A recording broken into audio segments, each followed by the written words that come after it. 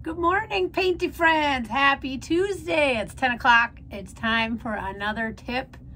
It's May 2nd, which means, let's see, we're only 2 days away from May 4th, which we all know is Star Wars Day. So for today's tip, we are going to do a Star Wars themed design, and I'm going to show you a little taste of some of my realism classes that I teach.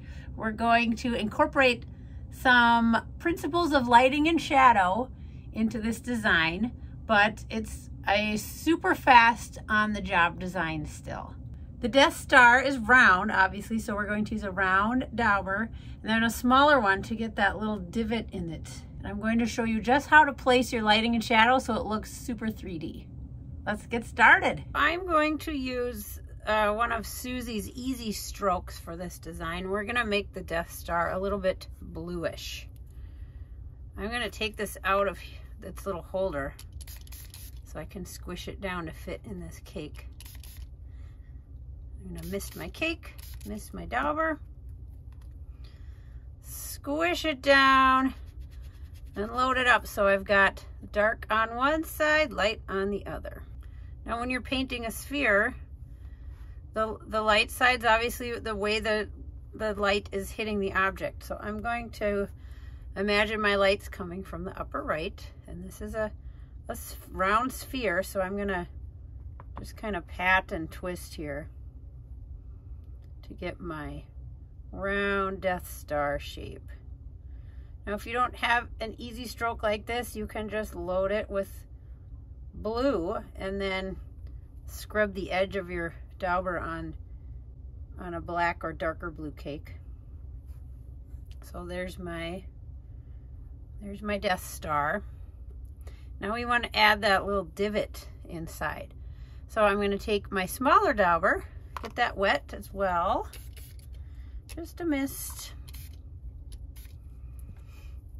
So the light's coming this way. When this sphere is round, convex is what that's called, the light is gonna be on this side and the dark is on this side. But when you reverse that and it's concave, flip that around. So now my dark was on this side. I'm gonna move my dark side to the opposite, the upper right. And when I press that and twist, look how that suddenly makes it look like this is a sunken in dimple in the outside edge of our round sphere. And then you have this perfect Death Star shape. Now if you want to add some more detail to it, I like to add a little texture to this. This is kind of a nice stencil here. These are my favorite way to apply stencils, these mini kabuki brushes. You can get them on paintertainment.com in the brush section. I'm just going to pick up a little bit of my paint here and add a little texture to my Death Star. And now I'm going to make it look like it's really sitting there in space.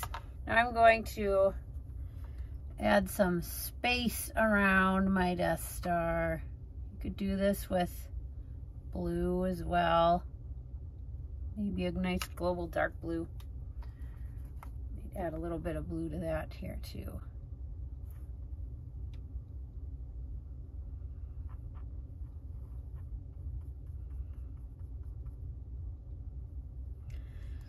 This design I first demonstrated out in New Jersey. New Jersey Face and Body Art Guild. I went out there to teach at one of their meetings and did a couple workshops the next day.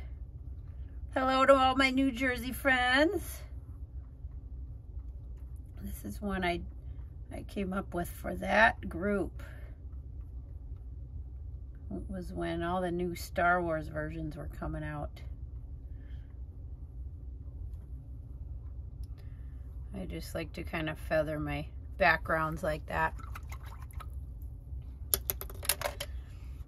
But you can really see how this thing is looking very round and three-dimensional.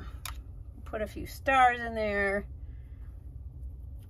You could even get a dry brush and flick it to get some stars. Now I'm careful not to put them in front of the Death Star over here, even though it's kind of disappearing into the shadows.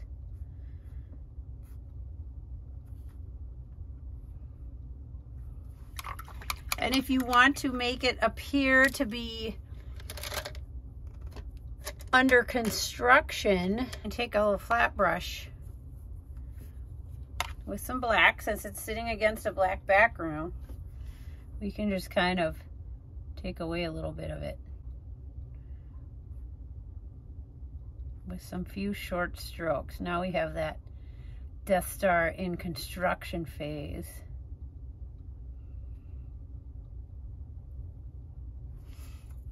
There we go. Super quick with the daubers. I did a little too much water there on my stencil with this being a plastic board. It doesn't react the same way as skin, but hopefully you get the idea, and this can help you out this week if you're doing any fun Star Wars themed designs.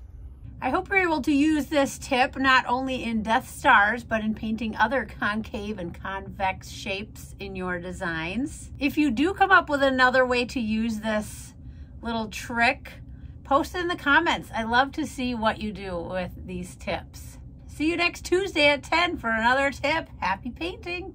May the 4th be with you.